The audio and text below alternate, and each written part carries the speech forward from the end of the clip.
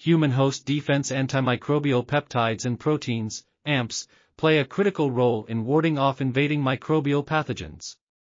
Over 100 such peptides have been identified from various tissues and epithelial surfaces, including skin, eyes, ears, mouths, gut, immune, nervous, and urinary systems. These peptides vary in length, charge, and hydrophobicity, enabling them to adopt different 3D structures and attack pathogens by various mechanisms. For example, alpha-defensin HD, 6 self-assembles on bacterial surfaces into nanonets to entangle bacteria, while HNP1 and beta-defensin HBD, 3 block cell wall biosynthesis by binding to lipid 2. Lysozyme cleaves bacterial cell wall polysaccharides and kills bacteria via a non-catalytic mechanism, while cathelicidin LL37 disrupts curved and ionic bacterial membrane surfaces by forming pores or via the carpet model.